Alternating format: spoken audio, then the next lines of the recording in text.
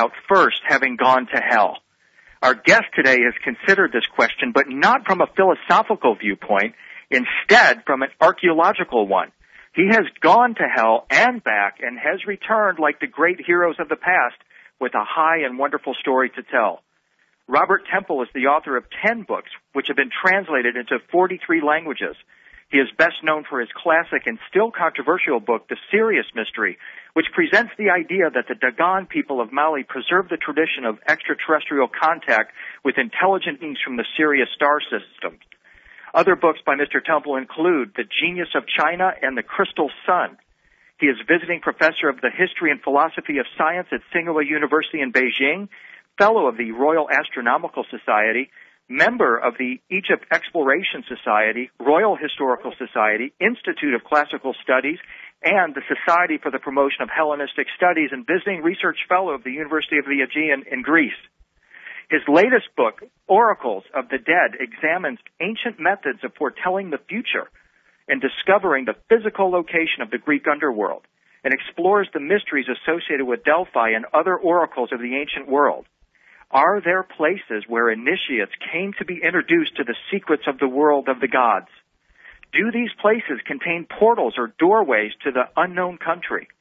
Classical writers certainly thought so. Let's see what Robert Temple has dug up about what some consider to be the most incredible place on the earth. Welcome to Dreamland, Robert. Well, hello, William. It's nice to be talking to you. And I think I came all the way back from hell just for this experience. Well, we certainly appreciate you taking the time to be with us. If it's okay with you, since most of our listeners are probably a little more familiar with your work on the Sirius Mystery, I'd like to begin by catching up our audience on what has been going on perhaps these past 30 years since you published the Sirius Mysteries in 1976. I've had just enough time to get to Sirius and back.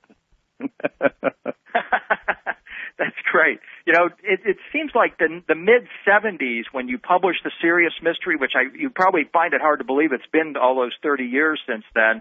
But that time was when, of course, Sitchin published The 12th Planet. Eric von Daniken's Chariots of the Gods was in the rage at that time. And, in fact, I just read today that von Daniken has a 6-hour series on the Chariots of the Gods set to broadcast on the Sci-Fi Channel. There seems as if, with the publication of your book, that you introduced a very powerful idea and powerful energy that still resonates. How do you feel about that line of research all these years later? Well, I'm glad it led to something. After all, it took me a long time to work all that out and write it up. And so the fact that some people read it and thought about it seriously was rewarding. One doesn't want to just write a book and throw it in the hole. Mm-hmm. Have your views changed on this subject in the intervening years? No, they haven't changed. They've grown. Mm-hmm. And speaking of growth, you know, there's some interesting new information that's coming out from an author named Laird Scranton, whose book will be published by Inner Traditions here soon. And taking a leap from some of the original research that you've done, he believes that the Dogon system of tribal myths bears a striking resemblance to the actual scientific structure of matter, starting with the atom and continuing all the way down to vibrating threads of string theory. Have you kept up with that line of research, or have you continued in that regard, looking at the Dogon words and symbols and rituals that were used to describe perhaps the structure of matter and how they correspond with those found in ancient Egypt? Well, there's an enormous amount of further information about the Dogon tribe that I couldn't squeeze into the Sirius Mystery, and their highly detailed and numerically precise astrophysical knowledge is something that I reported, but I didn't go into all the other things.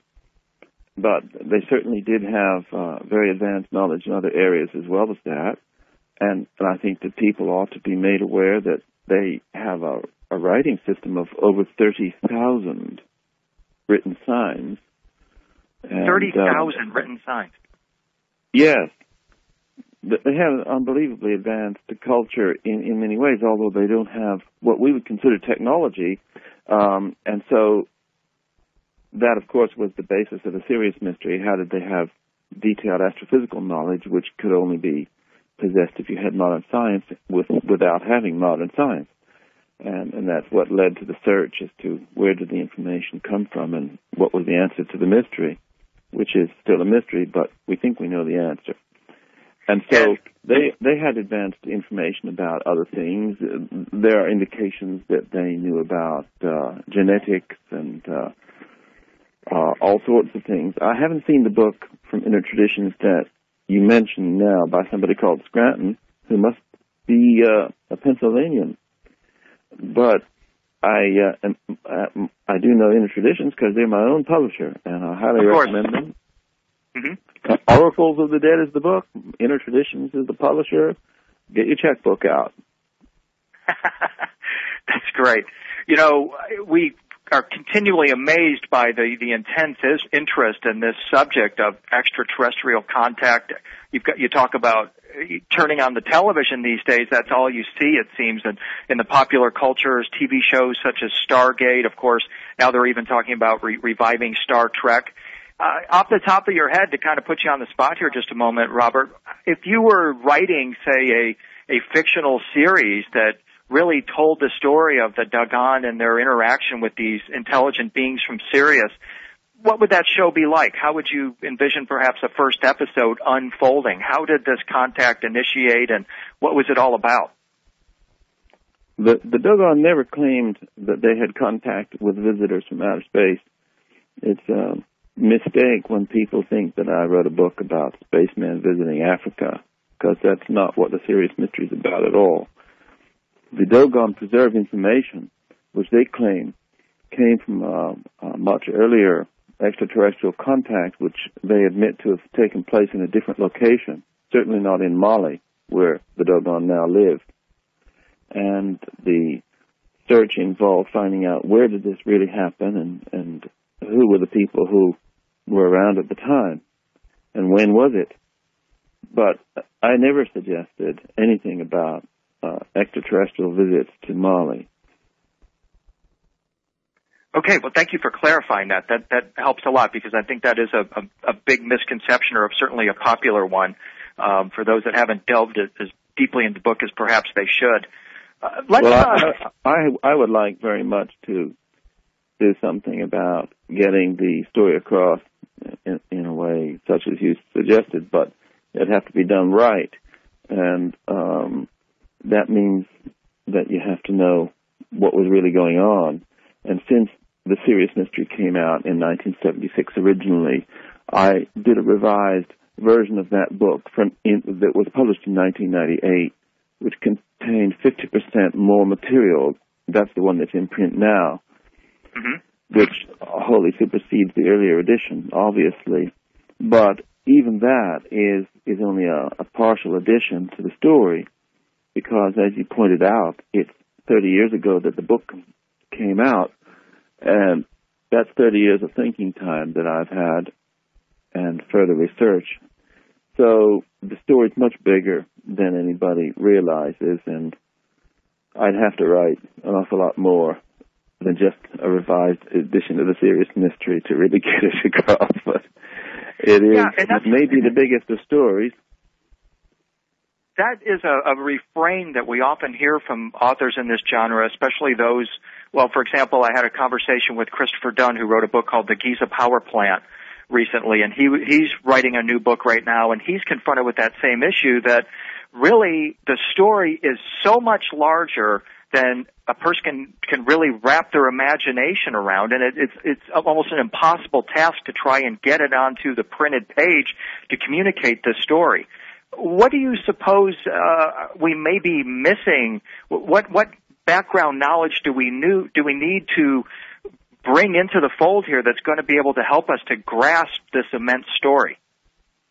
Well, one of the problems, William, is that everybody's getting stupider every day. Education has basically collapsed, and so we used to have a general reading public with an ability to understand things that was higher than it is today. And a lot of younger people have very short attention spans, and they can't really take anything in if it's more than 5 minutes long or more than 5 pages long. And we have a dilemma that as the urgency to understand the purpose and nature of life on this planet gets greater, our ability to comprehend it gets less. This is due to a very serious decline in the level of our Western civilization. It's in an advanced stage of decadence, which is accelerating. In fact, it's becoming exponential.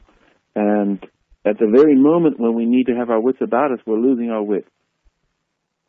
Is this a cyclical losing of our wits? In other words, do you feel like previous cultures had this understanding, there was this point of illumination, and then the darkness inevitably came, and now we're either coming into a place where we're going to go deeper into the darkness or we're going to emerge into the light? So is this a cyclical thing? Is it possible for us to grasp this, or do you think that basically that we're pretty doomed at this moment? Well, I don't think we have a second chance now.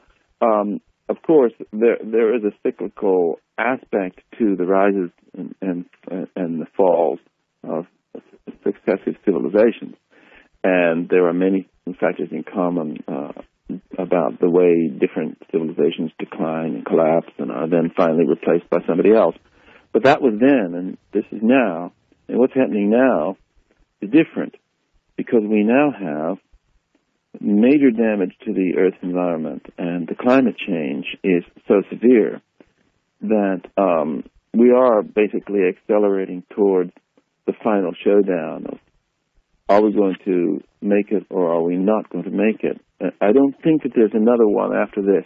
This is the one that everybody's been waiting for 10,000 years. You know, I used to really ridicule the kind of people who said the end of the world is nigh, and the guys who used to stand on the street holding signs and saying this was going to happen, and all the silly cults who said the end of the world will be in 1999 or 1966 or yesterday or tomorrow or whatever. And of course, they're all crazy. But I really do believe that this time it's for real, that if we don't pull ourselves together, if we don't get to grips with the situation, which is fast approaching what they now call a tipping point, that's it. This is William Henry. This is Dreamland. We'll be right back. It's William Henry. We're continuing with Mr. Robert Temple. Robert, just before the break, we were talking about this idea of the tipping point, that now we're at the point of no return. This will, I think, enable us to segue into our conversation that we've invited you to discuss today, and foremost, and that is ancient techniques for predicting the future. We want to talk now about divination and prophecy. And to get into this, Robert, let me ask you this. What is it about divination and prophecy that fascinated you so much to put together this amazing 450-page work on this subject? Well, I've always been interested in the nature of time because I'm interested in the nature of reality, and reality has a certain temporal element to it. And in fact, I once published my own theory of time, but it only appeared in German and never in English. The only person I ever knew who actually read it was Karl Popper, the philosopher, and he liked it, so that was my reward. But I think that the particular interest in divination is it possible to know the future in advance? Because if so, it means our conventional notions of time are wrong. Now, the answer to that is simple for me because I've had prophetic dreams and prophetic hunches, which have been borne out. Therefore, I know subjectively that it's possible to know the future in advance. But having the subjective certainty is one thing, convincing anybody else is another. And so, because I have a particular interest in the ancient world and the origins of civilizations, I've always been attracted to ancient Greece and Egypt and so forth. I decided to do a comprehensive survey of the techniques used to try to foretell the future throughout the ancient world. But because I'm not ethnocentric, and because I've spent 20 years intimately connected with China, spent a vast amount of time out there, I decided that the book should have its first half about the ancient Western world and the second half about ancient China. So I divided the book in half. And the first half begins with this rather sensational discovery, which my friend Michael Bagent has just recapitulated in his new book, The Jesus Papers, because he came with me on this trip at my invitation. It's a riveting account, by the way. Well, thank you almost you. have to put the book down. When Michael Bagent goes in and starts talking about your journey into these tunnels, which I hope you'll explore with us, it's absolutely riveting. So, well, it took me 20 years to get permission to get into this place that was all sealed off. It was meant to be full of poison gas and snakes and whatever. But before I say that, I should explain what it is. It's the site of the ancient Oracle of the Dead, which was underground. And it's described in the Odyssey and at considerable length in the Aeneid. And it was mentioned by Strabo, the ancient geographer, as being in the Greek portion of Italy. This is long before the Romans existed as a major force, and certainly before they set foot in the south of Italy. Near modern Naples, northwest of Naples, at a place called Baia, which is named after Bios, one of the companions of Odysseus. And very near to Cuma, which had a famous Sibyl. And of course, I went there and explored the Sibyl's grotto. In the Aeneid, the Sibyl from Cuma, which is the earliest Greek settlement in Italy, takes Aeneas round the point in her boat into the harbor of Baia, which was overhung by huge, gloomy, ancient trees in those days, and there was a lot of volcanic smoke hanging around and the smell of sulfur because it's near Vesuvius, you see. And she took him there because he wanted to consult the spirits of the dead. He wanted to speak to his father who had died. And he was taken to this unique establishment, which was a replica of the underworld, which the Greeks called Hades. And it was cut out of the solid rock, deep underground, and it goes for about a quarter of a mile or more, because we don't know how far, as there are other portions that are blocked up, and I would love to clear it and excavate it. But I have to raise the funds to do that. However, I also filmed it because I presented and produced a documentary for the National Geographic Channel about this, which I think has been shown in America. It's certainly been shown on the European National Geographic Channel many times, called Descent into Hell. And so it consists of tunnels carved out of the solid rock, as I say, which are very narrow. And I did a computation of how many man-hours of work would have been acquired. Well, it would have taken more than 2 or 3 generations, and really it's the most fantastic engineering feat. But the most extraordinary thing is that it contains an artificial underground river, which was 150 feet long, which they called the River Styx because it was meant to be the famous River Styx of hell. And they built one. It was like a kind of psychic Disneyland underground. And you went down into this place in a very drugged state because you had to go through several days of preparation and drink various brews. And you were highly suggestible by the time you got there. And they took you down these tunnels with people wearing pointy hats like the Ku Klux Klan, and the Sibyl in her scarlet robe would be leading the way, and there would be howling hounds down there because there were hounds of hell, and you would hear those. And you were taken down this by lamplight. There's over 500 lamp niches in the tunnel walls. And when we filmed it, my wife went down and spent an hour and a half just lighting candles. And we filmed in the tunnels entirely by candlelight, which was so eerie, really. Well, you went down this about 800 feet, and then you got onto a boat, a little coracle, and you were rowed along this underground river, and then it opened up into a lake, and then it narrowed down to a river again, and you went along that for a while, and you came to the landing stage at the far end, and you disembarked, and you then went up some stone steps, and you were led along until you came to the inner sanctum, where a seance was staged for your benefit, and you would hear voices and see strange sights, a lot of which was special effects. And you would believe that you were consulting the spirits of the dead, and I believe that they had people who actually went into trance and who were mediums, and from time to time you might even really speak to a spirit, who knows. But you certainly thought you did. If you were skeptical and thought the whole thing was a lot of bunk, you would never make it out alive because they'd kill you. They didn't want bad press. And this was the Oracle of the Dead. So it's all there.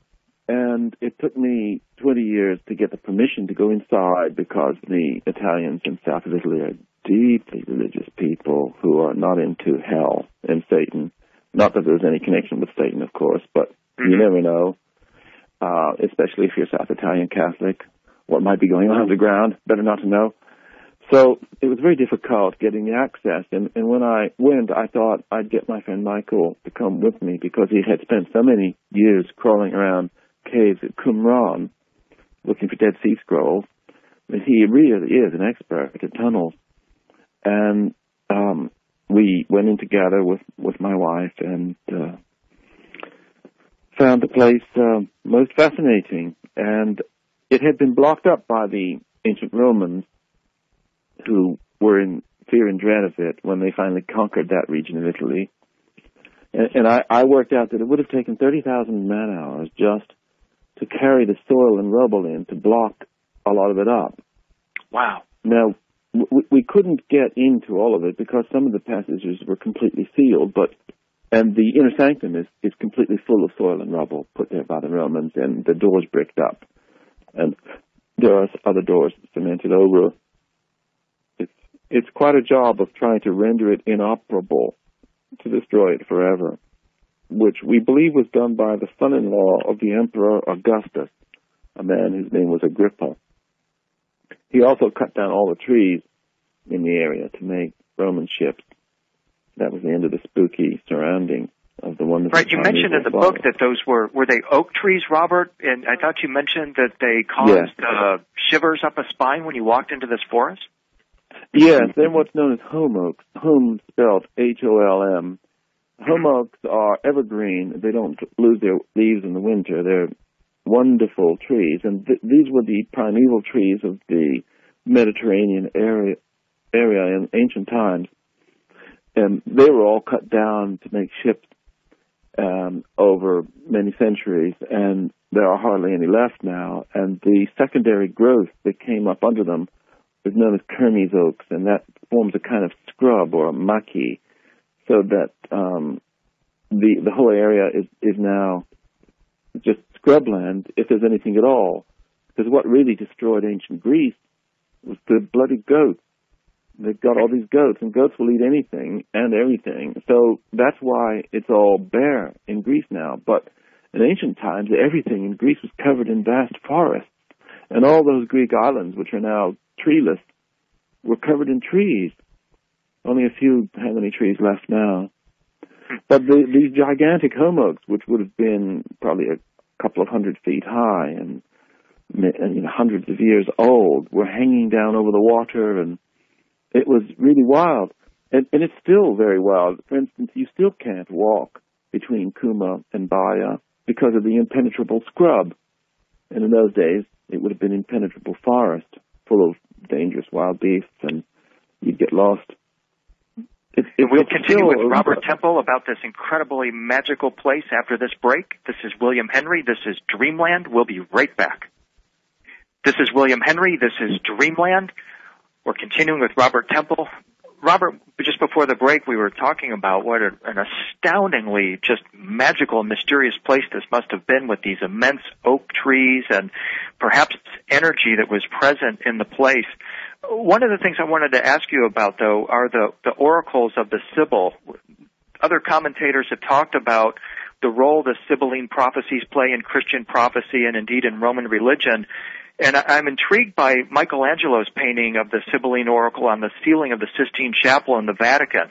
He shows two genies or genii looking down upon open pages of the book held by one of the Sibyls. And in the book, the Oracles of the Dead, you talk about an experience that you had at the place where the Sibyl sat at Cuma when two faces appeared. Could you tell us about this? Yes. Well, the Sibyl of Cuma had open consultations. She delivered her prophecies while in a state of trance in a cavern cut into the side of a hill at Cuma, and you could stand and look in from the outside through openings that were cut for the public, although the person actually coming for the consultation went down a very weird corridor, a long one, sat on stone benches, and in the film that I made, I go through step by step exactly what happened where and so forth. But yes, I had this strange psychic experience when I was there where I saw a young Sibyl and an older woman, and the young Sibyl had one brown eye and one blue eye, and she was very remarkable. I don't often have anything remotely approaching a visual hallucination. I'm not given to them, but I certainly, on this occasion, had an overwhelming one that I saw this older woman who was not a very nice person teaching this innocent young girl how to be the Sibyl. And I had a distinct feeling that this was the last Sibyl.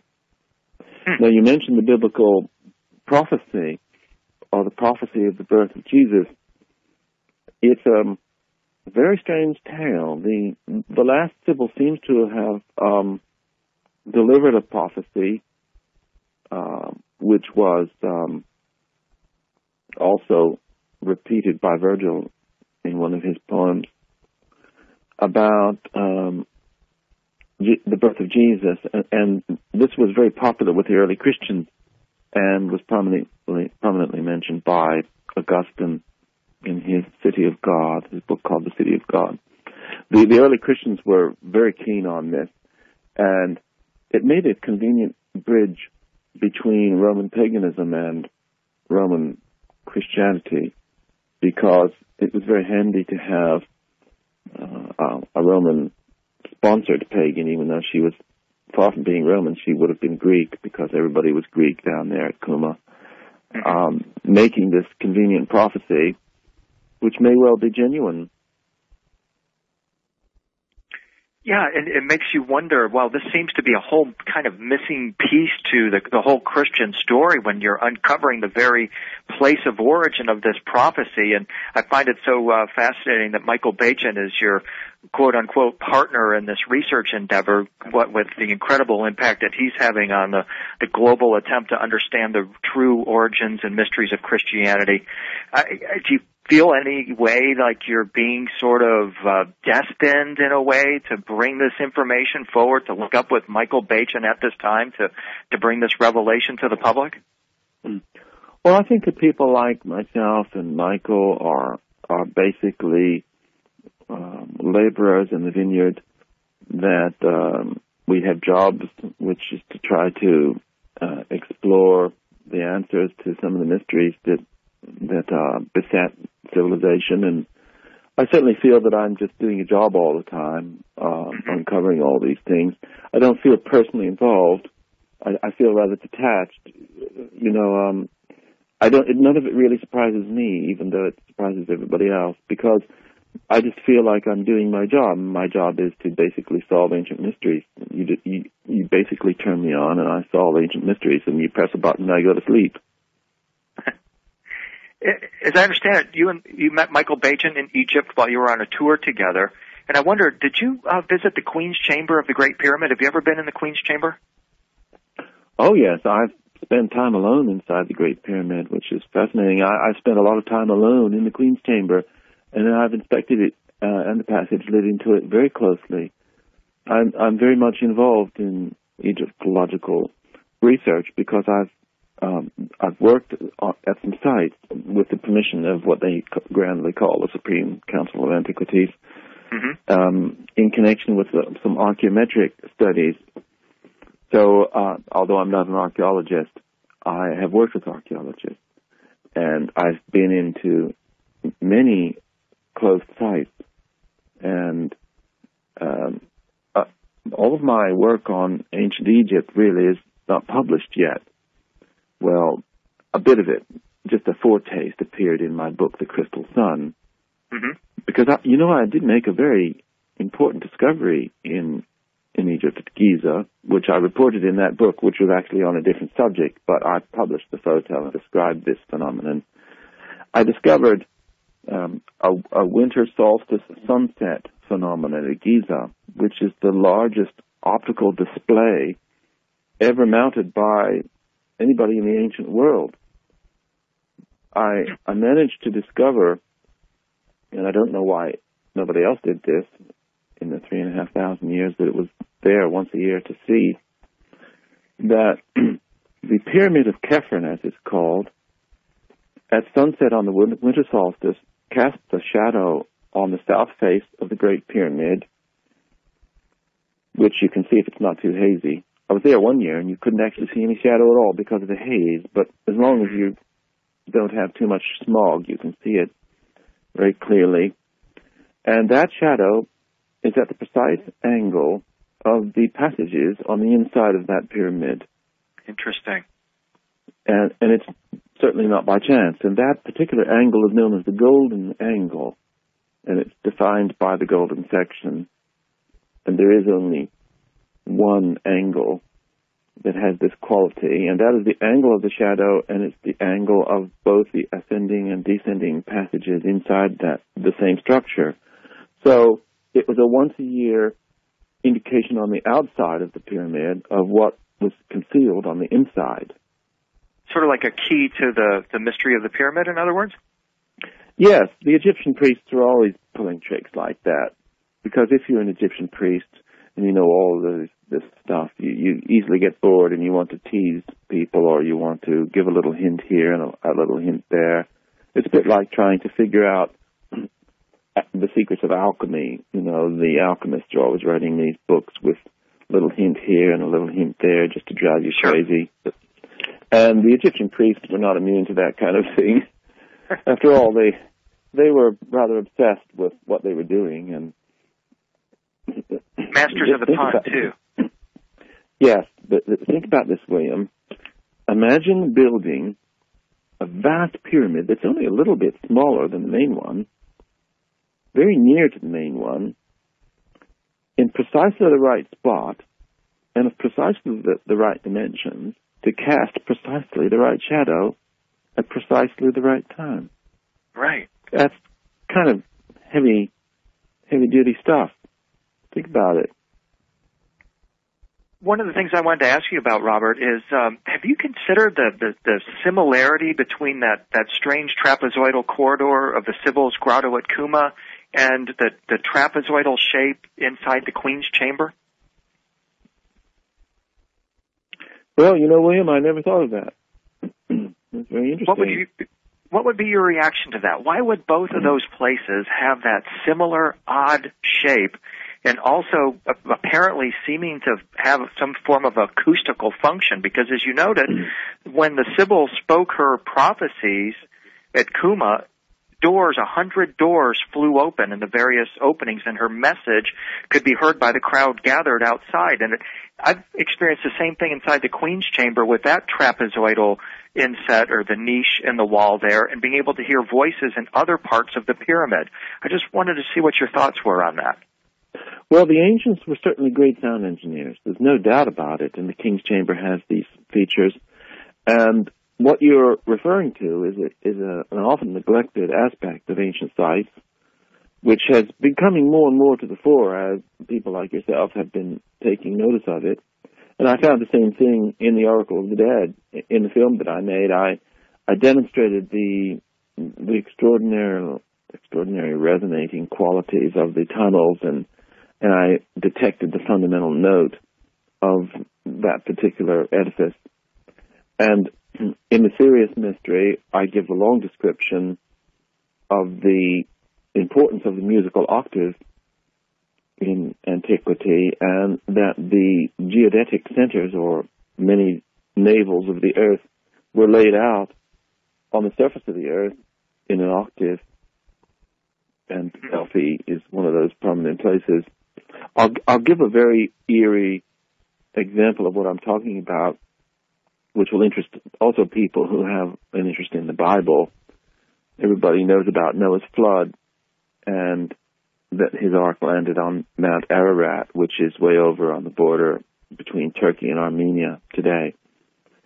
And that's a long, long way away from Greece. But the Greeks also had a flood in their mythology, and their flood hero was called Deucalion, and he had an ark as well. And his ark also landed on a mountaintop. Now, there are two variants according to which mountain you prefer. The Greeks said that it either landed on Mount Tamaris, which was at an oracle center called Dodona, which was very ancient, which was an oracle of the oak trees, by the way, or at Mount Parnassus at Delphi. Well, long ago, when I was writing the Sirius Mystery and I looked into all this, I discovered that Mount Ararat and Mount Tamaris at Dodona were on the same line of latitude, and that what we had was a story in the Bible talking about an ark after the flood landing on one mountain, and I think about 2,500 miles we had the Greeks talking about their ark landing on another mountain, and those mountains are on the same latitude line. So we have clearly got a common origin to the flood stories. But that's not surprising, because we know the flood stories go back to Sumerian times, which was long before any Greeks existed, or even before the Babylonians existed. And this is William Henry. This is Dreamland. We'll be right back. This is William Henry. This is Dreamland. We're continuing with Mr. Robert Temple. Robert, just before the break, we were talking about the universal flood myth, the global flood myth, and you were talking about how the two sites lined up on the same latitude lines. And did you have additional comments in that regard? Well, just to emphasize that it was basically the culmination of an octave, a musical octave. Mm-hmm. And once again, this is a combination of the ancient knowledge of music and harmonic resonance and sound with ancient sites, which is what you were mentioning. And to return to the pyramid, yes, there are certainly harmonics going on there. And you were wondering about the trapezoidal shape. Well, I must confess that I'm still puzzled by the trapezoidal shape. The shape which is found in the Kuma tunnel, it seems to be Etruscan. And I believe that the tunnel was made by Etruscan engineers who were captured by the tyrant of Kuma in battle. But where did the Etruscans get this shape from? And could there be any possible connection with the very bizarre shape of that inexplicable doorway in the Queen's Chamber of the Pyramid? That remains a mystery. Don't have an answer for you. Very interesting connections, though, aren't there?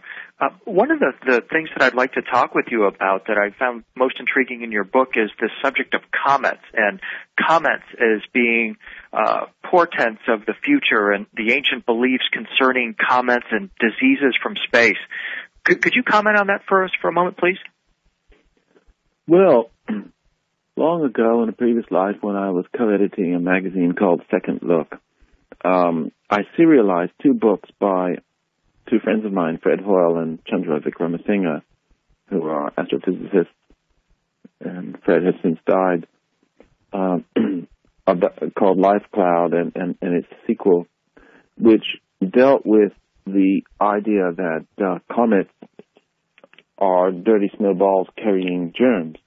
Now, that's no longer shocking, but it certainly was in 1979 when we serialized these books, where all the people were screaming at Fred and Chandra and saying that it's crazy, because anybody with a new idea is crazy, in case you haven't noticed. And they maintained that every time a comet came near the sun, that a certain amount of its tail vaporized due to solar radiation and sprayed round the Earth and particles, which would include viruses, would filter down through the atmosphere and cause plagues, because these viruses don't only mutate within the human body, they mutate while they're sitting around stewing inside comets, which are going through space. And that this is a regular thing that's happened through history and is concerned with new types of flu and so forth. So that influenza viruses aren't only changing because of ducks and bird flu and all that, and pigs, but because of comets. Well, this certainly goes along with the ancient idea that comets could sometimes be connected with plagues. That when there was a comet appearing in the sky, 6 weeks later, everybody would start dropping down dead of some new disease. Of course, they were sharp observers, and they were observing nature, whereas we're too busy watching television. The reason I'm asking, Robert, is because lately it seems like every time you turn on the news, or you even our unknowncountry.com site, we're reporting on comets and comets that are breaking up and all this sort of thing. And in fact, next year, the supernova 1987A is expected to become visible to the naked eye again, and some even say it's a new star of Bethlehem. And what I'm wondering is, in addition to comets, what are your thoughts on novas or other stellar events and their impact on our consciousness? And are you looking for any particular events? Have you made any connections between prophecy and any kind of stellar events that are on the horizon? Well, the first thing to remember when we discuss a subject like this is that every atom in you and every atom in me comes from a nova or supernova explosion. Mm-hmm. Because that's where everything other than hydrogen and helium really comes from. The great star factories which blow up and blast their guts all around the universe, from which planets are then made. And out of planets you get us and others. And so we're basically made of stardust. That's what it's all about. Soil that covers this planet is stardust that's dropped down over the eons through the atmosphere. Not to mention, of course, eroded rock mixed with it and rotting vegetation. But basically, stardust is everywhere, and you and I are stardust. In fact, the whole planet Earth is stardust. So that is the fundamental importance of novas and supernovas that we need to start by recognizing. Now, if you're referring to them in terms of prognoses for the future or harbingers of events, I'm inclined to think that they're too far away to be relevant to our system, because they're light years away, and although I'm a great believer in interconnectivity, I don't want to stretch it that far in terms of the simultaneous nature of it. I really wouldn't think that the appearances of novas or supernovas are anything to do with something like the Star of Bethlehem, for instance. Nor do I think that the Star of Bethlehem was a conjunction of Jupiter and Saturn, as has been suggested. It's very difficult to know, but there are completely different explanations for the Star of Bethlehem. Religion in its institutionalized sense is full of all kinds of false information. Take, and I don't mean to get too far away from your novas, the example of St. Paul, who had a conversion experience on the road to Damascus. Now, everybody assumes that that means Damascus in Syria, but it doesn't mean that at all. Because people don't know enough about these things, they don't realize that there was another place that was called Damascus, and it wasn't in Syria, it was in Judea. Much easier for Paul to reach. He was a Pharisee who was going out and persecuting the Essenes and various extreme Jewish sects. And one of the places where they lived was a little settlement called Damascus near the Dead Sea. He was on a road which we can conceive of as nothing much more than a donkey track, going off to persecute the Essenes at Damascus by the Dead Sea in Judea, when he had his religious experience. So then you consider the town of Nazareth. It's completely false to think that Jesus came from a town called Nazareth, because Nazareth didn't exist in his lifetime.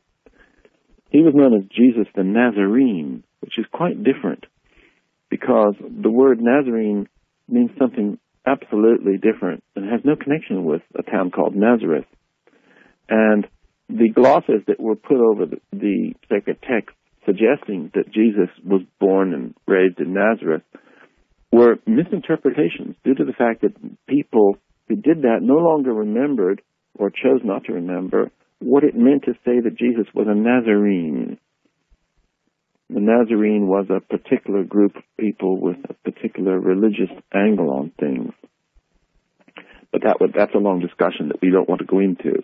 But I'm just mentioning that some of the most obvious things that we think we can take for granted really are quite different. And when you come to the Star of Bethlehem, you come up against the same problem. Who were the Magi? And what were they going to Bethlehem for? And what is there about a star over a manger with a child in it?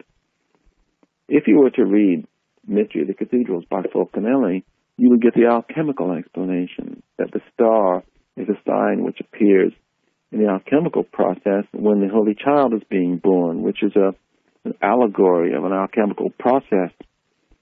But that's one possibility. There are numerous ways of looking at all this, and things that can be symbolic don't necessarily have to be literal. This is where it becomes difficult if you are a fundamentalist. Fundamentalism is second-hand thinking. You have a brain implant. Somebody tells you how to think. You believe it. That's called faith. Faith means abdicating your right to think, and you accept somebody else's ideas because it's really easy and makes you feel good. So then you have something called faith, and you become a fundamentalist, and you don't really have a lot of effort involved because you've had a brain implant, you see, and you just believe what somebody else has worked out for you. And this is what all institutional religions are like. They want to basically give brain implants to all the followers so that the clergy or the preachers or the bishops and cardinals can run everything. And they can cream all the money and all the power off the structure while all the victims go around feeling good because they got something they call faith. And I don't believe in faith. I believe in using your own brain. And the brain is the least used organ of the human species. We use our livers and our stomachs, and we use our kidneys, and we use our eyes and our ears. We don't use our brains. And brains are falling into increasing disuse these days because of the lack of education, as I said earlier. Mm-hmm. Very well said. Here's the reason why I wanted to ask you about the supernovas and the Star of Bethlehem, and now that you brought the brain into it in alchemy, this really will help me to formulate this question. The oracles were places that were entry points to the underworld. They were meeting places with the gods. The gods are considered to have been stars. The gods were starry energy, or the sacred energy, the netters in ancient Egypt. What I'm wondering, Robert, today we build neutrino observatories deep, deep underground that have photodetectors, and we're trying to capture a cosmic ray. We're trying to capture a neutrino.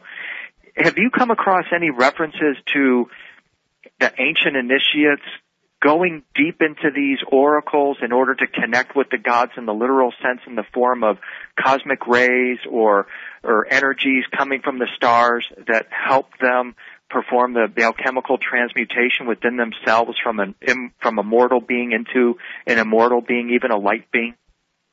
Yes. Initiation traditionally took place in underground locations, and I believe that the Oracle of the Dead was an initiation center when it wasn't in use as an actual oracle center, because there is an unpublished gold plate of the Pythagoreans, which I put Michael Bajan onto, that was translated by Professor Burkert, whom I met from Switzerland, which referred to the initiation places underground in South Italy, and there is only one. That's the one that I was talking about earlier. And the most famous underground initiation centers are the ones in Egypt. And I've been in some of them. I've been in several of them. The crypts under the temples and the subterranean chamber under the Great Pyramid is pretty uncanny, too. These are very strange places, and there's no doubt whatsoever that were used for initiation, as were sealed chambers. And one of the most bizarre is the famous crypt underneath the Temple of Dendera, which has the strange carvings on the walls, which I'm sure you know about because everybody, including St. Daniken and his brother, has talked about it and photographed it. The weird carvings that nobody can explain. And I've made a fair study of this. And this is also one of Michael Bajan's great interests. It's something that we often discuss together. We're hoping to have him on Dreamland here soon, too, by the way. Yes, well, you'll have good value there because Michael can talk very well, and you'll learn a lot. He's a great guy. We're very good pals. I'm sorry, I interrupted you. You were making the point about the crypt at Dendera with the strange carvings of the Djed pillars that some say are actually Crookes tubes or might even be cathode ray tubes. There's more. There's quite a lot more to all this than meets the eye. And I've made a number of discoveries about. Some of the more mysterious constructions in Egypt, but unfortunately, I haven't published those yet. And I think that when people are able to read all that, they'll find even more to think about. But I'm very grateful, William, for your interest in this book, Oracles of the Dead, that I've brought out. That's my latest one in the States, and it's a start, but one never finishes this journey to try to understand all these mysterious phenomena. And I'm so grateful that you've asked me onto your program and had this interesting conversation with me. Well, we're certainly very thankful and grateful to you, Robert, for taking the time to talk with us today. In the couple of minutes we have left, we know you're working, maybe getting the Egyptian material together. Are you working on any other projects you'd like to tell us about? Well, I do many things. I have business activities, and my main one, which I've spent 6 years on, it may not be as glamorous as writing about ancient mysteries, but it's more important, actually, is that I own the worldwide rights on new technology to replace the worst source of greenhouse gases in the world, namely Portland cement, with a clean cement, which would reduce carbon dioxide emissions by 90%, emissions which constitute 17% of the greenhouse gases of the world, and it's a proven technology. And so I'm looking forward to putting that into practice because it's a way of trying to reverse climate change. Absolutely. Job one. You're absolutely correct. Well, once again, Robert, thank you so much for taking the time to talk with us today. I hope you'll come back and keep us informed on your future activities, and maybe, who knows, we'll have a conversation together with Michael Bajan one day. This is William Henry. This is Dreamland. Next up, Linda Moulton Howe. You're about to experience something you just can't get elsewhere. Emmy award-winning science reporter Linda Moulton Howe reporting on the absolute leading edge of science, discovery, and the true mysteries of the unknown. Don't miss her website, earthfiles.com. This week, she's reporting on more about that bizarre horse in the sky, some extraordinary UFO sightings at Saskatchewan, and a breakthrough discovery about the Fatima appearance. What an incredible week it is. Here she is from Albuquerque, Linda Moulton Howe. That's right, Whitley. It's like the Earth mysteries keep bursting out like popcorn. You know, it was a week ago on June 22nd that I reported about an alleged alive horse suspended high in the air beyond towers and antenna in front of an apartment building in Milan, Italy. 3 minutes of that horse in the air were videotaped, and a copy of that tape was given to Jaime Maussan, investigative reporter from Mexico City. Jaime called to discuss the tape because I've reported eyewitnesses who have seen animals rise, and they say they look paralyzed, not moving, in beams of light from pastures where the animals are later found dead and mutilated. The perpetrators of animal mutilations have been described by the late U.S. Army Lieutenant Colonel Philip J. Corso as extraterrestrial biological entities, which use beam and laser technologies to interact with Earth life. After my report about the Milan flying horse, I received yet another image of a horse in the air beyond telephone wires. It was allegedly photographed by a Texas resident a year ago in June of 2005. That photograph is now at my news website, earthfiles.com. At the top of the headlines page is a hot link to my report, Another Horse in the Sky. Horses suspended in the air are not the only creatures reported by eyewitnesses to float or stand in the sky. 89 years ago, on May 13, 1917, 3 children watching sheep in Fatima, Portugal, saw lightning and then what they described as a, quote, small, pretty lady, unquote, appeared standing very still at the top of an oak tree. The lady told them that she would return to the same oak grove every month for 6 months. Her last visit would be October 13th, 1917, and then she would tell the children who she was and what she wanted. The lady did appear on the 13th of each month after that. As word spread that a miracle was happening in Fatima, Portugal, an estimated crowd of 50,000 people were gathered on October 13th, 1917, for the 6th and final appearance. By then, the Catholic Jesuits in the parish said it was the Virgin Mary, even though the apparition suspended at the top of the oak tree never called herself that. The oldest of the 3 children was Lucia. She reported to the parish priest after the last October apparition that she heard the lady say, quote, "Build a chapel here to Our Lady of the Rosary," unquote. The Jesuit priests in the Fatima region then announced to the world that Christ's mother had appeared in Fatima to convert humans to, quote, "the Immaculate Heart of Mary," unquote. But what exactly did those 3 children, Lucia, Jacinta, and Francisco, say they saw at the top of an oak tree? I am now quoting from page 18 of a 2005 book by Portugal historians entitled Heavenly Lights, The Apparitions of Fatima and the UFO Phenomenon. The authors are Dr. Joaquim Fernandez and Pina Darmada. Here is their list of the Fatima apparition description.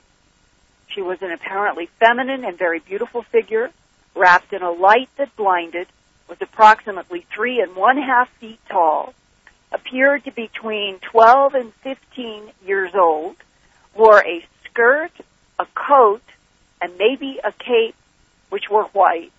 Her skirt and robe had a checkered pattern of gold thread.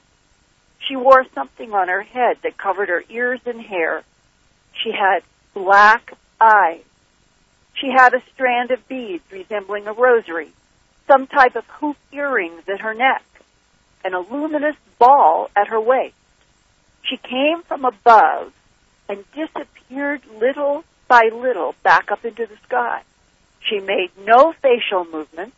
She did not move her legs.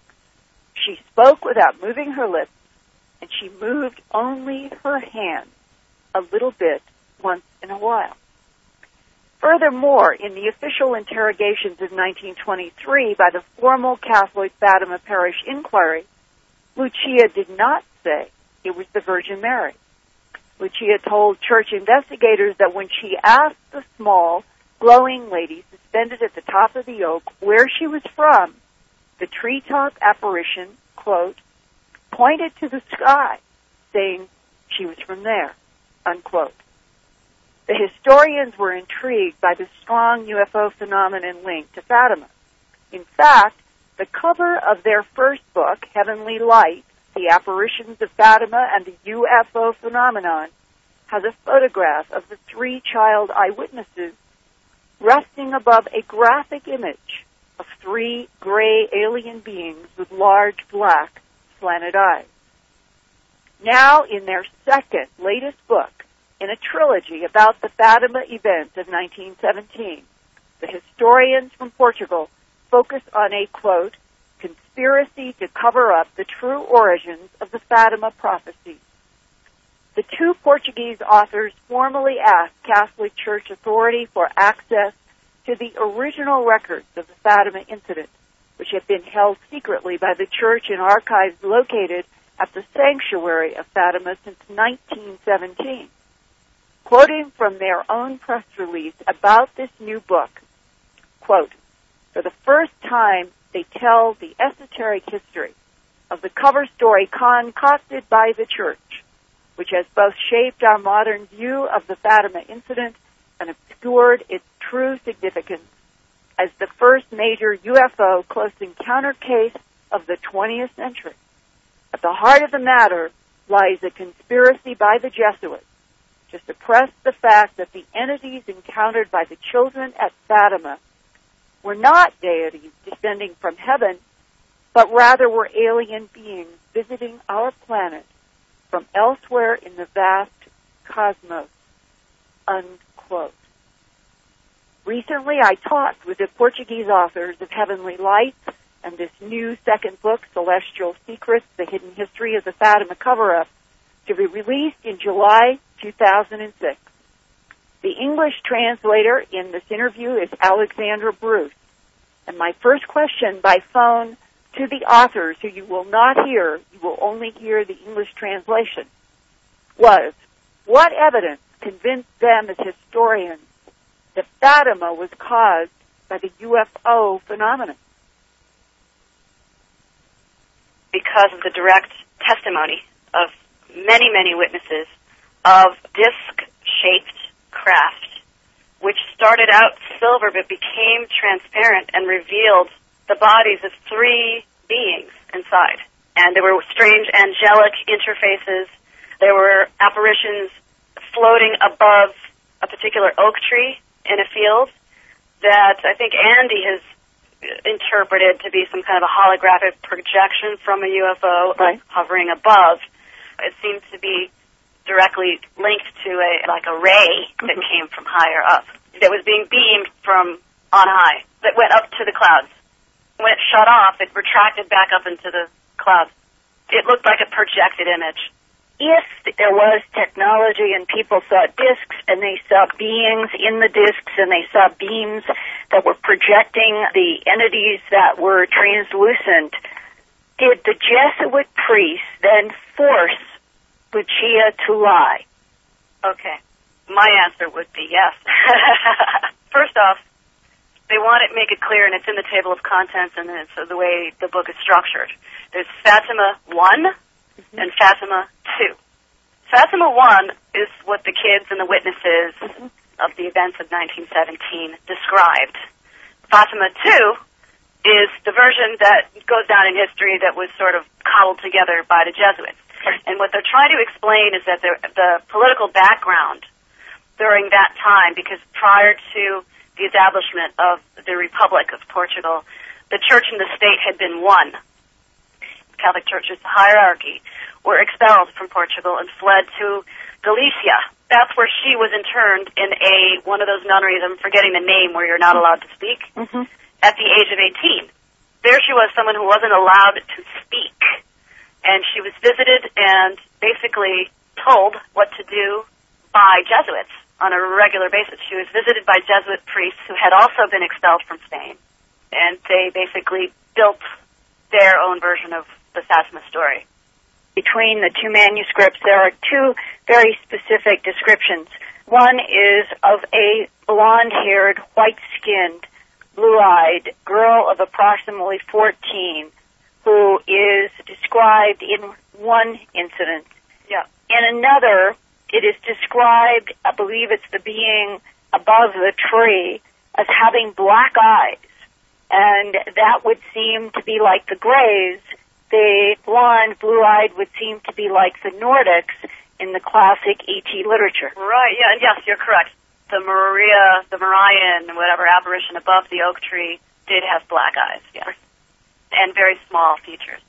So how do these investigators reconcile two completely different extraterrestrial groups being involved in what may have been a highly deceptive series of events, specifically to co-opt the population into thinking it was a religious event? in their opinion, the extraterrestrial hypothesis or phenomenon is an interdimensional, ongoing, millennial, ancient thing that we superimpose our own meaning upon. And so the meanings that were ascribed to the events of Fatima came from the psychological and cultural language of the culture of those times. And then, the Jesuits sort of manipulated it to fit their goals, which were to make Russia Christian again. This stuff has been going on forever. It's not going to stop, and it'll just morph. We'll give it new meanings as our own technology and culture evolves. We'll start ascribing and having a different relationship to these sort of events. What is the implication for these investigators of what appears to be a deliberate effort on the part of the extraterrestrial intelligence to masquerade itself as Marian apparitions, which the Catholic Church had by then accepted? That's a really interesting question. Well, the kids said, and everyone else said, if we saw a woman dressed in white or whatever, who else could it be? I think, and this was my question to them, do you really think that they were trying to look like Catholic imagery, or do you think that just the subconscious and the cultural milieu, and, you just try to make sense out of something that doesn't make sense, and so you make sense of it by applying the most, okay, it's a saint, it's an angel, then I guess as the 50s start to happen and high tech starts happening and sci-fi starts happening, you start describing it as something else. Whatever it was interdimensional, and it wasn't Mother Mary. It was something that I think that the kids, in order to make sense out of it, said it looked like a pretty woman, and then it sort of morphed over time as the Jesuits got their hands on it, and as everyone else, because it was a super religious country, and so make it into a blessing and make it to a good, happy, wonderful thing instead of something scary and bizarre. I think it was just plainly extraterrestrials manipulating humans. They don't rule that out, but it doesn't seem as likely as it's just something that's beyond our ken. They don't feel that they have enough evidence to definitively say that what you said. They say that interdimensional, extra-dimensional, and, weird phenomena, holograms, especially when you're talking about 1917 in rural Portugal, are all things that were so beyond the ken of the people involved that it's very hard to say definitively what happened. You're talking about a lot of illiterate people who went to church every Sunday. But the whole point of Heavenly Lights are 200 and some pages of the details that the subtitle underscores. Right. A UFO phenomenon, which is E.T. Ok, mas ela está brigando porque o seu primeiro livro. E você diz muitas vezes you were the first to really point out the incredible similarity to UFO encounters that occurred in Fatima, but there's more to it than even that, because they don't feel right as scientists, and with the knowledge base and the evidence, they know the local mythology and the fairies and these kinds of things that had been reported for eons in the area.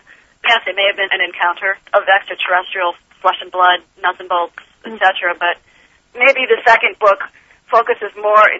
I think the first one was more of a shock, like, wow, what if Fatima was a UFO encounter?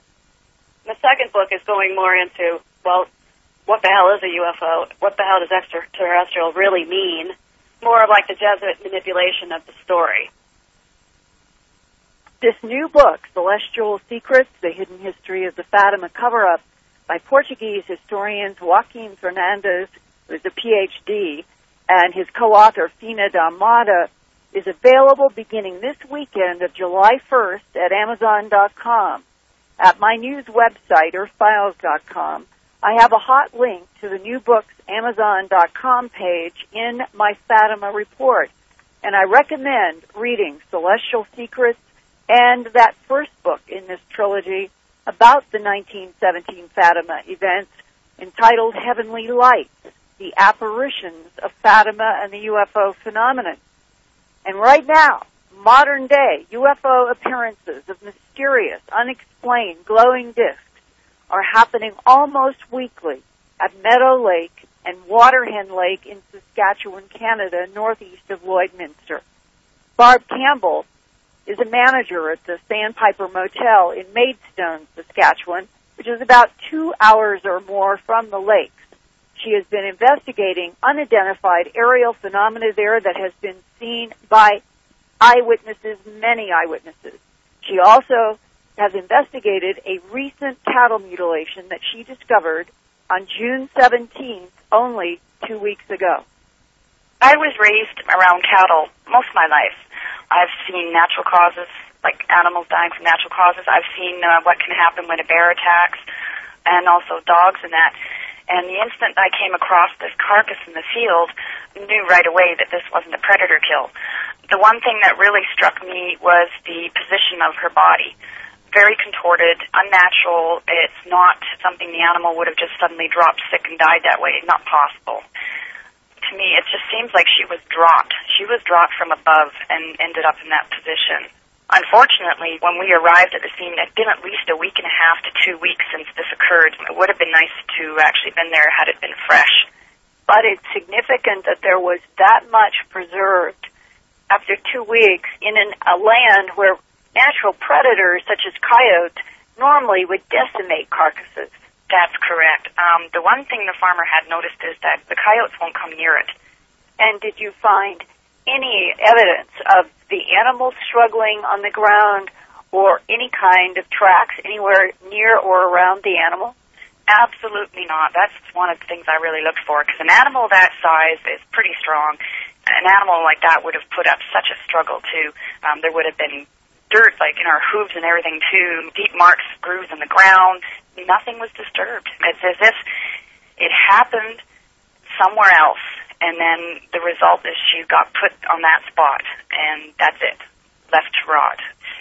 And like I said, too, if you look at the incisions, they're cut straight, the edges are smooth, some even look a little burnt. Now, did you talk with any of the neighbors to see if they had heard anything strange or seen anything strange in the air, on the ground, or any place around that pasture? Nobody's seen anything unusual. There's no other access to this place other than through, like right past in front of the houses, which is really narrow. There's just road width to get through there, or from the air. And if nobody come past their house, then whatever came there quite possibly came from above. And this was June 17th, 2006, that you received a call from the farmer about this mutilated cow. And I'm wondering, how does this mutilation fit in to other unusual phenomena that you've been trying to study at Meadow Lake? Where is Meadow Lake in relationship to this pasture? It's probably a couple of hours going straight across. It's in line with a mutilation that occurred around the same time last year. The first one that was recorded last year was around Paradise Hill. That's not too far away from where this one was found this year.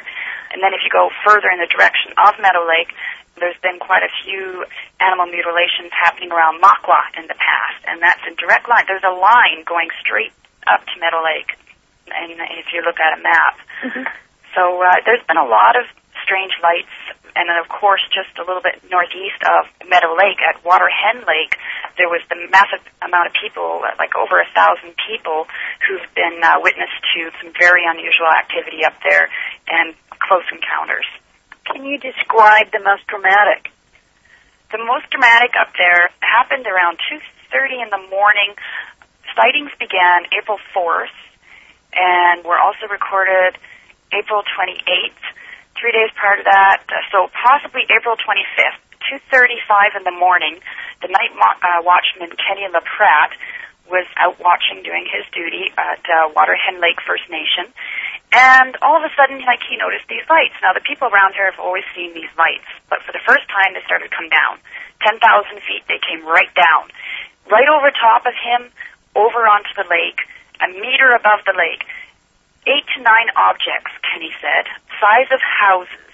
They're like two Frisbees on top of one another with an orange in the middle. The orange in the middle had windows all around it. They came down onto the lake. The lake has a thin layer of ice, and it went quite the distance across the lake, and then they started to alternate heights as if they're doing something, spinning. The top and the middle and the bottom are spinning separate directions from each other. The beautiful lights, bright orange on the top, and underneath was like 15 different colors of the rainbow, all in synchronization, like really smooth, like running into each other. So these objects are going up and down, and then two would take off, and another two would take their place, and this is going on for 3.5 hours. So he's running around trying to wake everybody up that he can to come out and have a look at this. And he made a call also to the RCMP, and an officer came out too and had a look, and he was baffled. Couldn't explain what that was. There's 2 officers who have seen these strange lights and objects at Waterhen Lake.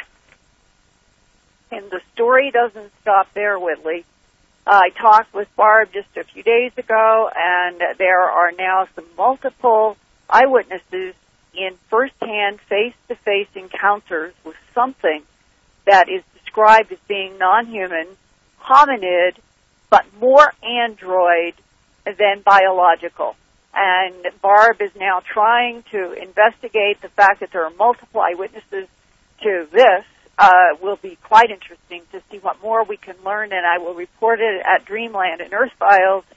And this underscores that for 100 years and more, that humans have been dealing with Earth mysteries that involve similar kinds of suspended light, suspended appearances in the sky, encountering on the ground in the mythologies that we have called fairies and gnomes and may not have been, but may be the modern-day version of what Lieutenant Colonel Philip J. Corso calls extraterrestrial biological entities. And the question we don't have an answer to is who exactly is it? How many different groups are there? And why are they interacting with the surface life of this planet? Well, those are questions, Linda, that I suspect are going to be answered sooner rather than later, because this moves very slowly. But it does move, folks, if you notice, if you think about the sort of mutilation reports we were talking about 2 or 3 years ago. Very different picture here. Very different picture. And I just want to mention briefly in passing about the Fatima story. When I was a young man, I knew Father Peter Rinaldi, who was heavily involved in the Shroud of Turin. And he told me, this was long before I had the faintest interest in the awareness of UFOs, at least consciously, that he had a friend who had been at Fatima during the time when the sun moved in the sky, and he said they could see a glowing disc with a ladder, and there were creatures moving up and down the ladder. And he made it sound like a UFO thing rather than what we exactly like these people were saying. So I think that's corroboration anyway. And go ahead. We have about 20 seconds left. Okay, it fits in a lot with the fact that they have done their book based on the real church documents that have been hidden for so long that have these details. And I'm just curious, what is your gut reaction to the second now horse in the sky, that photo? Well, the photo on earthfiles.com of the horse in the sky, this new one, is really very weird, folks. And I have to tell you, if this is happening, cattle, horses, cats, when is it going to start to be us? Out first, having gone to hell. Our guest today has considered this question, but not from a philosophical viewpoint, instead from an archaeological one. He has gone to hell and back and has returned like the great heroes of the past with a high and wonderful story to tell. Robert Temple is the author of 10 books, which have been translated into 43 languages. He is best known for his classic and still controversial book, The Sirius Mystery, which presents the idea that the Dogon people of Mali preserved the tradition of extraterrestrial contact with intelligent beings from the Sirius star system. Other books by Mr. Temple include The Genius of China and The Crystal Sun.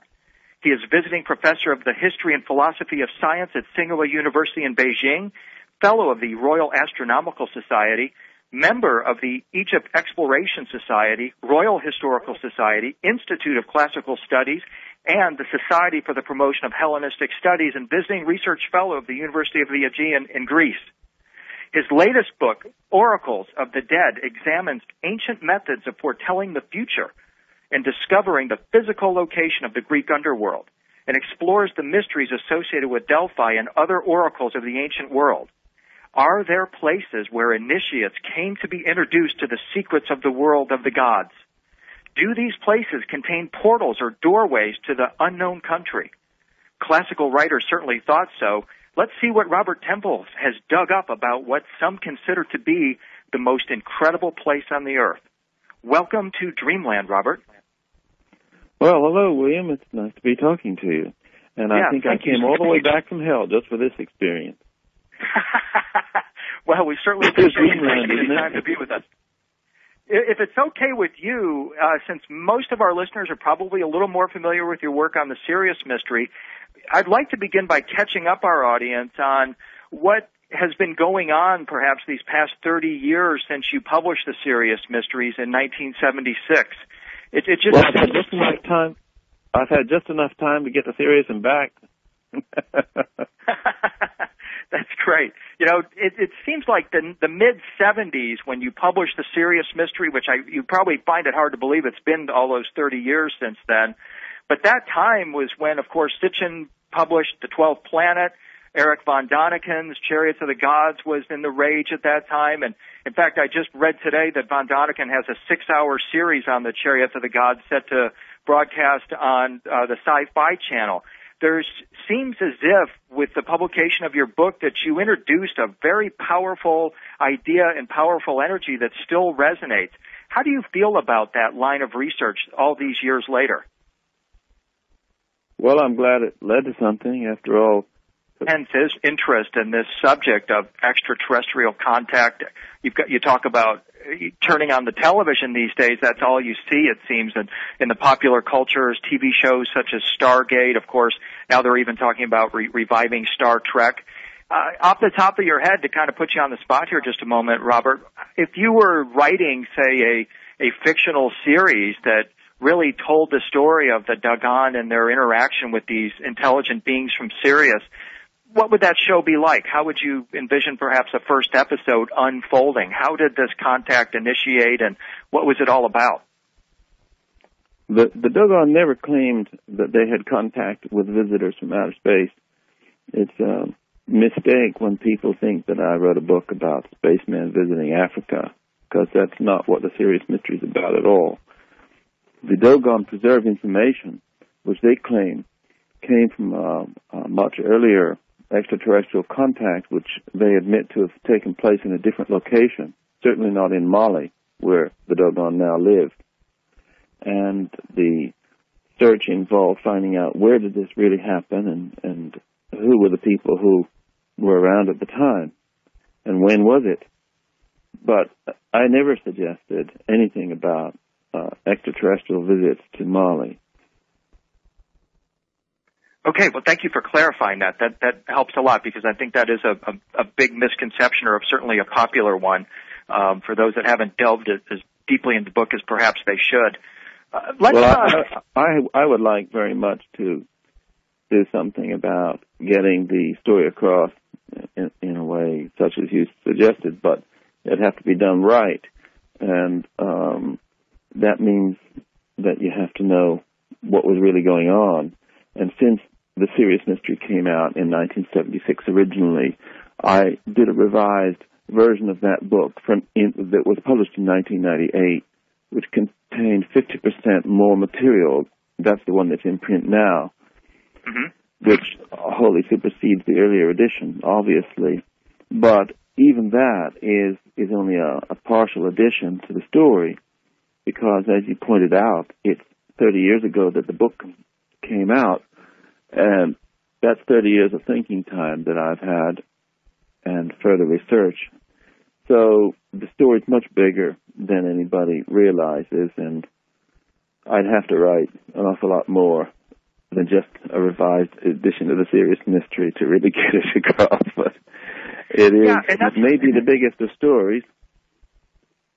That is a refrain that we often hear from authors in this genre, especially those, well, for example, I had a conversation with Christopher Dunn, who wrote a book. It took me a long time to work all that out and write it up, and so the fact that some people read it and thought about it seriously, was rewarding. One doesn't want to just write a book and throw it in the hole. Mm-hmm. Have your views changed on this subject in the intervening years? No, they haven't changed. They've grown. Mm-hmm. And speaking of growth, there's some interesting new information that's coming out from an author named Laird Scranton, whose book will be published by Inner Traditions here soon. And taking a leap from some of the original research that you've done, he believes that the Dogon system of tribal myths bears a striking resemblance to the actual scientific structure of matter, starting with the atom and continuing all the way down to vibrating threads of string theory.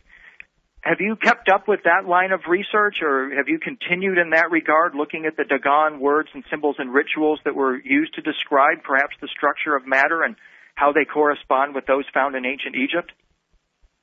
Well, there's an enormous amount of further information about the Dogon tribe that I couldn't squeeze into the Sirius Mystery, and their highly detailed and numerically precise astrophysical knowledge is something that I reported, but I didn't go into all the other things.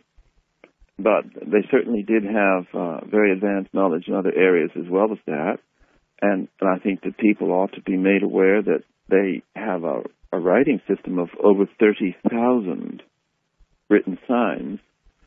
30,000 written signs? Yes. They have unbelievably advanced culture in many ways, although they don't have what we would consider technology. And so that, of course, was the basis of the Sirius Mystery. How did they have detailed astrophysical knowledge, which could only be possessed if you had modern science without having modern science? And that's what led to the search as to where did the information come from and what was the answer to the mystery, which is still a mystery, but we think we know the answer. And so they had advanced information about other things. There are indications that they knew about genetics and all sorts of things. I haven't seen the book from Inner Traditions that you mentioned now by somebody called Scranton, who must be a Pennsylvanian. But I do know Inner Traditions because they're my own publisher, and I highly recommend them. Mm-hmm. Oracles of the Dead is the book. Inner Traditions is the publisher. Get your checkbook out. That's great. We are continually amazed by the 10,000 years. I used to really ridicule the kind of people who said the end of the world is nigh, and the guys who used to stand on the street holding signs and saying this was going to happen, and all the silly cults who said the end of the world will be in 1999 or 1966 or yesterday or tomorrow or whatever. And of course, they're all crazy. But I really do believe that this time it's for real, that if we don't pull ourselves together, if we don't get to grips with the situation, which is fast approaching what they now call a tipping point, that's it. This is William Henry. This is Dreamland. We'll be right back. It's William Henry. We're continuing with Mr. Robert Temple. Robert, just before the break, we were talking about this idea of the tipping point, that now we're at the point of no return. This will, I think, enable us to segue into our conversation that we've invited you to discuss today, and foremost, and that is ancient techniques for predicting the future. We want to talk now about divination and prophecy. And to get into this, Robert, let me ask you this. What is it about divination and prophecy that fascinated you so much to put together this amazing 450-page work on this subject? Well, I've always been interested in the nature of time because I'm interested in the nature of reality, and reality has a certain temporal element to it. And in fact, I once published my own theory of time, but it only appeared in German and never in English. The only person I ever knew who actually read it was Karl Popper, the philosopher, and he liked it, so that was my reward.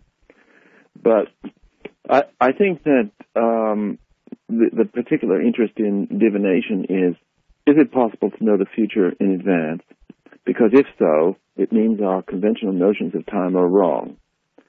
Now, the answer to that is simple for me because I've had prophetic dreams and prophetic hunches, which have been borne out. Therefore, I know subjectively that it's possible to know the future in advance. But having the subjective certainty is one thing, convincing anybody else is another. And so, because I have a particular interest in the ancient world and the origins of civilization, I've always been attracted to ancient Greece and Egypt and so forth. I decided to do a comprehensive survey of the techniques used to try to foretell the future throughout the ancient world. But because I'm not ethnocentric, and because I've spent 20 years intimately connected with a book called The Giza Power Plant recently, and he's writing a new book right now, and he's confronted with that same issue that really the story is so much larger than a person can really wrap their imagination around, and it's almost an impossible task to try and get it onto the printed page to communicate the story. What do you suppose we may be missing? What background knowledge do we need to bring into the fold here that's going to be able to help us to grasp this immense story? Well, one of the problems, William, is that everybody's getting stupider every day. Education has basically collapsed, and so we used to have a general reading public with an ability to understand things that was higher than it is today. And a lot of younger people have very short attention spans, and they can't really take anything in if it's more than 5 minutes long or more than 5 pages long. And we have a dilemma that as the urgency to understand the purpose and nature of life on this planet gets greater, our ability to comprehend it gets less. This is due to a very serious decline in the level of our Western civilization. It's in an advanced stage of decadence, which is accelerating. In fact, it's becoming exponential. And at the very moment when we need to have our wits about us, we're losing our wits. Is this a cyclical losing of our wits? In other words, do you feel like previous cultures had this understanding, there was this point of illumination, and then the darkness inevitably came, and now we're either coming into a place where we're going to go deeper into the darkness, or we're going to emerge into the light? So is this a cyclical thing? Is it possible for us to grasp this, or do you think that basically that we're pretty doomed at this moment? Well, I don't think we have a second chance now.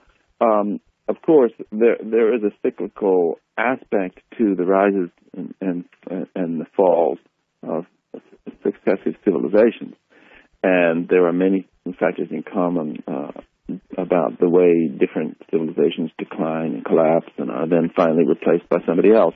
But that was then, and this is now, and what's happening now is different because we now have major damage to the Earth's environment, and the climate change is so severe that we are basically accelerating towards the final showdown of are we going to make it or are we not going to make it? I don't think that there's another one after this. This is the one that everybody's been waiting for